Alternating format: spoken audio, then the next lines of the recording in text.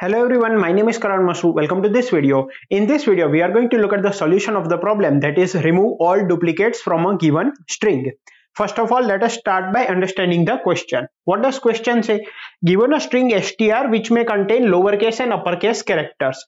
The task is to remove all duplicate characters from the string and find the resultant string.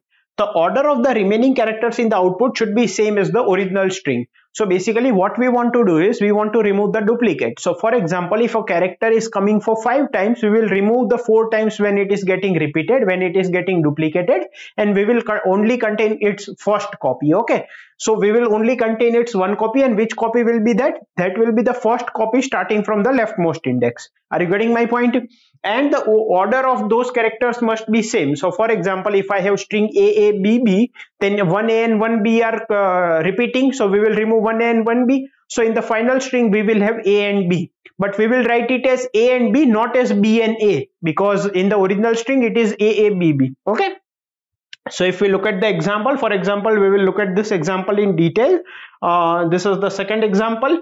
Complete the function remove duplicates, which takes a string as input parameters and returns a string denoting the answer. You don't have to print answer or take inputs. The expected time complexity and expected auxiliary space are big O of n. So now if we think about solving this problem, then basically see, we will be given a string in which there will be lowercase and uppercase English characters, and we need to remove duplicates from that string. So if a character has been repeated 5 times, then we will only maintain its first occurrence copy in the original string. We will maintain it in the answer, and the remaining duplicates we will remove. Okay, so for example, if this is my original string, then my answer string will be what? See, G, I will start moving from left to right because I want to maintain the first copy of all characters. So I will start from left. So I will take G, then I will take small e, then I will take capital E, then I will take K, then I will take S, then I will take F, then I will take O, then I will take R. Now I will take capital G because that is also not repeated. Now capital E we already got, so we will not write it. Now small e also we already got, so we will not write it. Now K also we got, we will not write it, and S also we got, so we will not write it. So for this string as the input, this will be our output. There are no duplicates in this, all the unique characters are present in it. Okay, now how can we solve this question? So one of the ways could be, whenever you are thinking to insert the ith element in the answer string, you traverse the whole answer string generated till now and see whether that character has already been taken or not. If taken, you do not take it because you want to remove the duplicates. If not taken, then you take it. Okay, but this will go in n square time complexity, and we need to think of something more efficient. So what we can do here is, you see here they have said that in the input we have lowercase and uppercase English characters. So what I can basically do is, what I want to do is, whenever I add a character to my answer, I want to mark it as visited or mark it as present, that it has already occurred in the answer string, so that I do not repeat it. Okay, and I want to efficiently find whether this character is already taken or not. So I will take two arrays of size 26, C1 of 26 and C2 of 26. C stands for basically count, where C1 of 0 will denote the occurrence of small a in my answer string, C1 of 1 will denote the occurrence of small b in my answer string, C1 of 2 will denote the occurrence of small c in my answer string, and so on. C1 of 25 will denote the occurrence of small z in my answer string. Similarly, C2 of 0 will denote the occurrence of capital A in my answer string, C2 of 1 will denote the occurrence of capital B in my answer string, C2 of 2 will denote the occurrence of capital C in my answer string, and so on. C2 of 25 will denote the occurrence of capital Z in my answer string.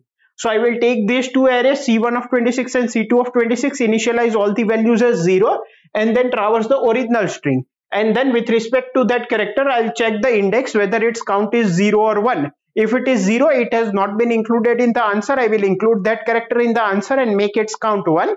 If that count is already 1, it means it is already taken once in the answer string. I will not take it, just neglect it and move on to the next character. Okay, so that would be our approach, and that will give us only the unique characters and remove the duplicates. Now let's look at its actual implementation. So now if we look at the actual implementation, so I have taken one answer string which is initially empty. I have taken one I as the iterator, n as the length of the string. I have taken two arrays C1 and C2 of 26, initialized all of them as 0. I have taken n as the length of the string. Then I have traversed the string. Now first of all I need to check whether it is a lowercase character or uppercase character, because depending upon that I will check the respective details in C1 or C2. So the ASCII value of capital A to capital Z is 65 to 90, and the ASCII value of small a to small z is 97 to 122. So if the value of the character is greater than equal to 97, it will obviously be in the small character. If it is not greater than equal to 97, it will be a uppercase character. So if the value is greater than equal to 97, it is a smaller case character. So I will check in C1 array. If in C1 this character value is 0, it means it has not been included in the answer. So I will take it into the answer and I will make its count as 1. Otherwise we will just neglect it. Similarly, if it is an uppercase character, I will check its count in C2 array and I will add that character to my answer and make its count as 1 if it has not occurred before. And finally I will return my answer string. What will be the time complexity? It would be big O of n, because we are traversing the string. And what would be the auxiliary space? The auxiliary space will also be equal to big O of n in worst case, because the string can contain all the characters of the original string. Okay, I hope you understood it. Now let's submit it. Okay, so let's submit this code.